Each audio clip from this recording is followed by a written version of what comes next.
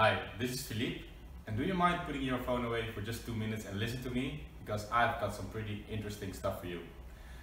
I would like to talk about smartphone addiction, or related to this, nomophobia, which actually means fear without being with your phone.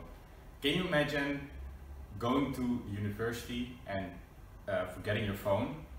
You would probably be pretty uncomfortable just thinking about this. And that's what we're gonna talk about. Here are some examples that I'm worried about. Not enjoying your meal,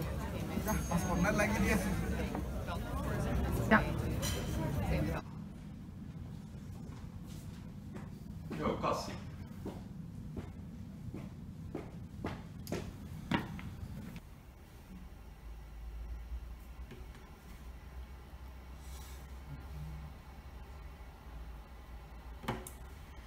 This thing is actually constantly distracting me. Smartphones are part of our daily lives now, and they have actually made our lives much easier.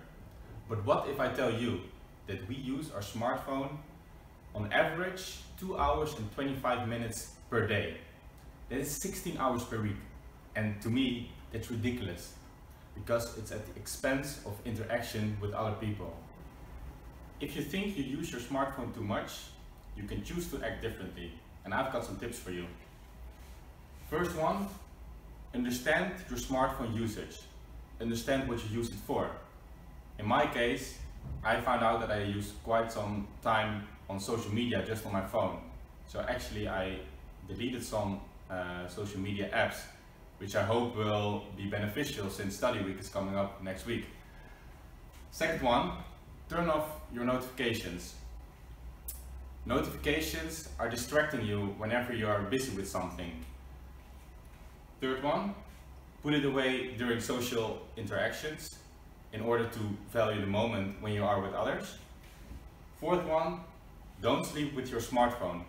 If you have your smartphone next to your bed, it's probably the first thing you look at in the morning and the last thing you look at night. So that will deprive you of sleep.